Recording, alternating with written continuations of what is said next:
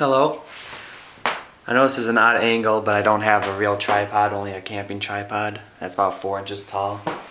And today I wanted to do a quick review of the Bark River Grasso Bolo 3. A very new knife, came out in January 2012. And as you can see, it's a fairly large machete type knife, fairly thick. I believe it's 0.217 inches thick. On mine I have maroon linen micarta handles. Very nice fit and finish, very good heft, 27 ounces without the sheath. And there's not much on YouTube really showing this knife at all. So I just wanted to make a quick video showing the knife for the people that are interested. Because even the people that wanted to see, I think you can see this is the Grasso Bolo 3. There's also a Bolo 2, which is not a 9-inch blade instead of a 12-inch blade. And then they're going to be coming out with the Bolo 1, which I think is something close to like a 6-inch blade. And here you have a nice sheath. It's not the sharpshooter brand like Bark River used to make their sheaths. This one is Great Lakes Leatherworks. But still, it's an excellent sheath. You know, it rivets, double stitching. It has kind of an interesting locking system too.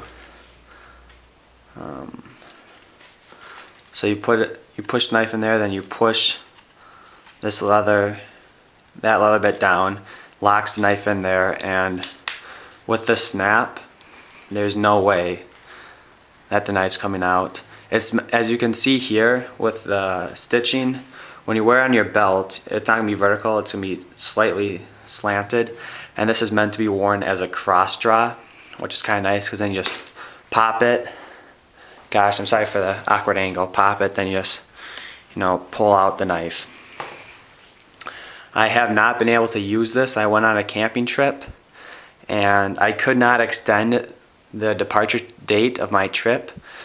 So instead I used a Gerber camp axe, an 18-inch axe, and that served my purposes for the winter camping trip. But I was really bummed that this came the day I left. You probably can't see this because my camera focus sucks. Here it says first production run. Other side you have the Bark River logo.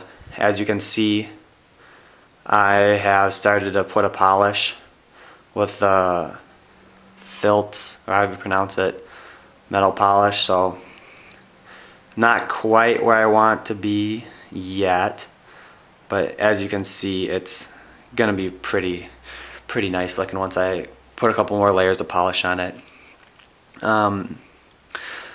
Yeah, this is, I think it's 5160 carbon steel, or gosh, no, I don't remember, 5760, something like that. It's a steel I haven't used at all before. It's a carbon steel, which is perfect for this size blade. A stainless steel blade would chip.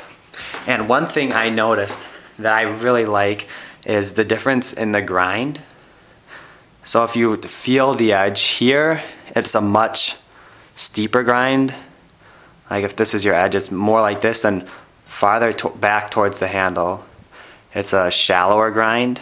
So here, you just feel it. It's thinner for doing your detailed work with. You can choke up here for doing detailed work with, and then up here where you're gonna be chopping has a thicker, more robust edge.